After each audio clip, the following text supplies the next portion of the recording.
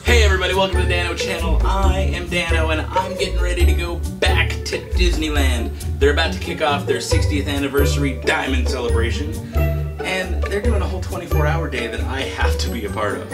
So I figured what better time to show you guys exactly what I pack when I head out to the Disney parks. Now first things first, you gotta have comfy shoes, shameless plug. Huh? Okay, fine. What else we got in here? Now, shoes gotta be comfortable. You gotta look cool. You gotta be styling. See, I already got some Disney stuff on. I got my old school Mickey Mouse Club jacket, cool little Disney Side Maker All-Star t-shirt. But I like to collect Disney shirts. I got a lot of cool Disney parody shirts, so I got some of them that are in here. Look at that little Star Wars Disney parody. We got a little Game of Thrones Disney parody. A little Toy Story crossover right there. We got another little, looks like the old school Disneyland entrance. And we got, that's for a different vacation, sorry about that, next month. Let's see here, other than your top looking cool, you gotta make sure your bottom looks cool and comfortable. So you gotta have comfy undergarments. Oh. Let's see here. Make sure your hands are protected, gotta bring your Disney gloves. Oh, of course. Now, I like to wear hats a lot, so I like to bring a lot of hats with me.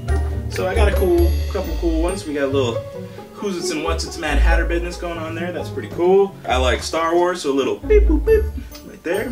Ah, brains. There's a classic old school Mickey Mouse Club hat with my name on the back, because, you know, it's me. It should say Dano Channel. Maybe I'll do that this time around. We'll see. Oh.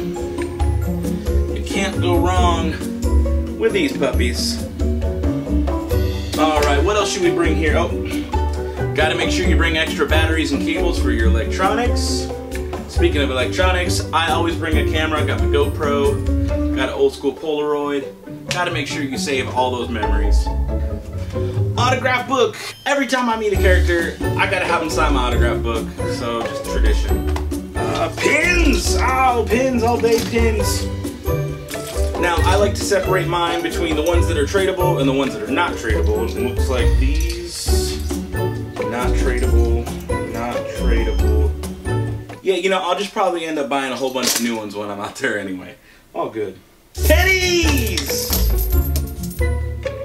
Someone's gonna have to clean that up.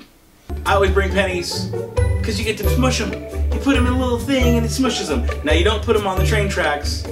That ain't cool. What you do though is you bring 2 quarters, 1 penny in the machine, it's smushed, and last, the most important part, my park pass. I'm not getting in without this thing. Gotta have it. Well guys, that's gonna wrap it up. I hope you like seeing all of my essentials that I bring to a Disney park. Let me know in the comments down below what you bring every time you go to a Disney park. Be sure to give this video a big ol' thumbs up. If you're new around here, hit the big red subscribe button, and I will see you guys in the next video. Thanks for watching. For me, without first consulting my mom. That's a very good point. What do you have in your hand right now? Some postcards. You know, it's very interesting. You have postcards. I don't have as many as you do, but I happen to have a postcard